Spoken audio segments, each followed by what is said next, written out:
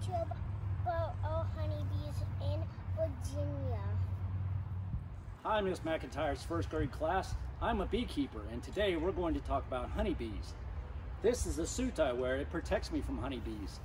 Honeybees can sting, although usually they're very gentle, but just for protection, you should never handle honeybees unless you're in one of these suits.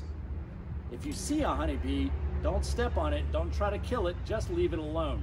Honeybees are very beneficial. This is a tool the honeybee keepers use. It's smoke. This helps me get into the beehive. Come on over here and let's see the hive.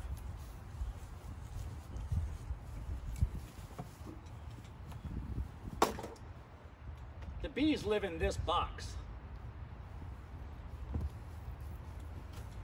Mama, that's what? Mommy, that's what? Yes. What's Daddy doing? He's doing the bees.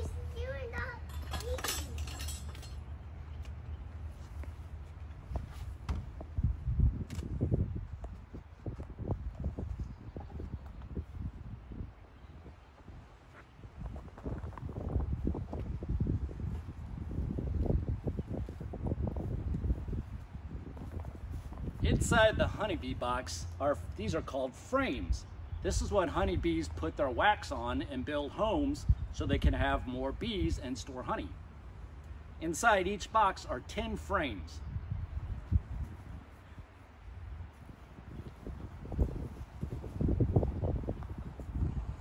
This is a honeybee frame that I've pulled from our honeybee hive. As you can see, the bees are being very active on this frame. Down on the dark spots, all those little holes are where they're going to put other bees. The queen will have bees.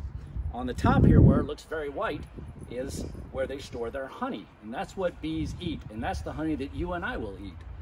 Inside the hive, there's 3 types of bees. There's a queen bee. There's only one queen, and she lays all the eggs.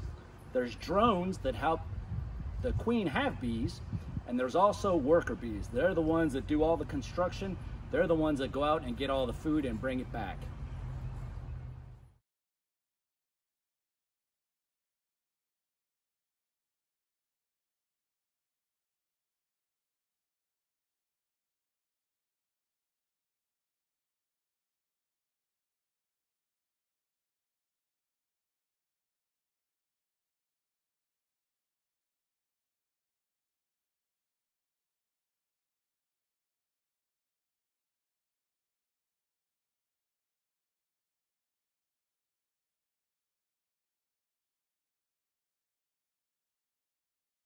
Honeybees are very important to everybody. It's very important that when you see a honeybee, you just leave it alone. Don't try to kill it. It's not going to bother you. If you leave it alone, it's going to leave you alone. Honeybees are very important for the environment. They pollinate, which means they help grow all the vegetables that you and I eat. Tomatoes, cucumbers, cherries, peaches, apples, all those trees are pollinated by bees. So if we didn't have bees, we wouldn't have any of those fruits and vegetables. So bees are very, very important. So bees are our friends. Daddy, and also peaches?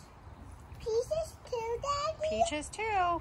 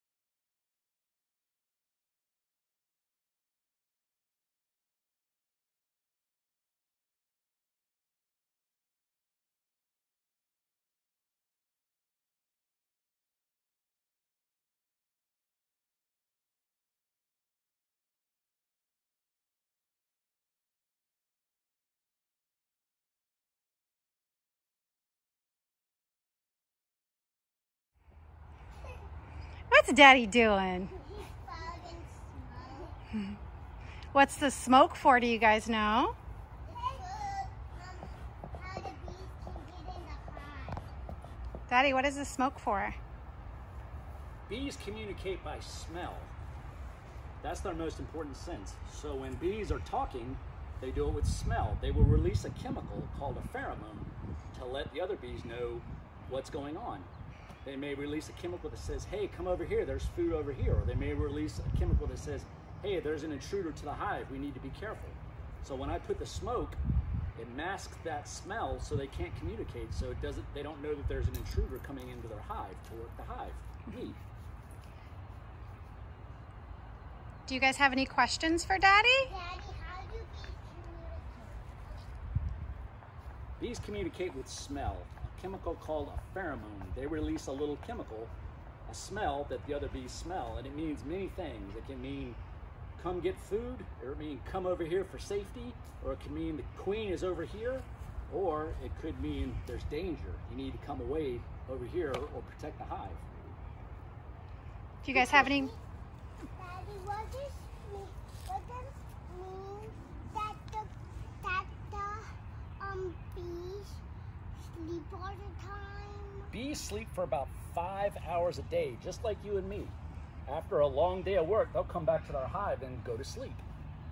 And then, what happens when they need to go to the bathroom? They potty just like you and I do. But where? Right in their home, and it falls just to the bottom. Out of their home. And then, when they don't poop and pee, if there's water on the bottom, then it touches the poop, then it goes away. And it goes away, that's right. And it also goes tail or heel. That's right. Daddy, Yep. what happens if you step on a bee? Well, hopefully you don't have to step on a honeybee, because a honeybee won't sting you unless she feels like she really needs to.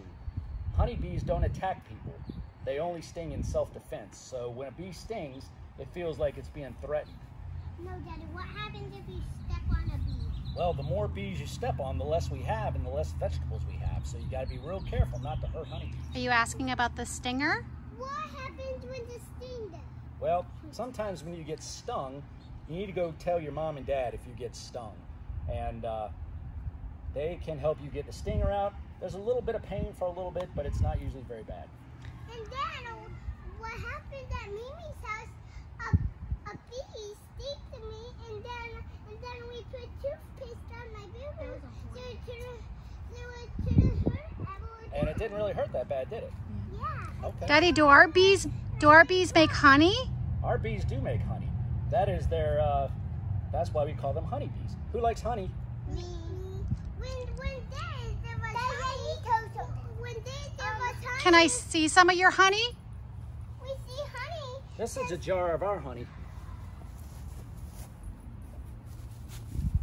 Honey is very healthy, and it is one of the very few things that does not degrade. It can stay around for years and years and years. And you will stay healthy, and you won't get sick. And then we can stay alive. Do you like honey? And then we can stay alive. Callie, do you like honey? Healthy food. Do you have honey every day? Yes. Honey is very healthy. And there's 20 coon cans, so you can die. Okay. If you liked our honeybees, bye-bye, Miss McIntyre's class.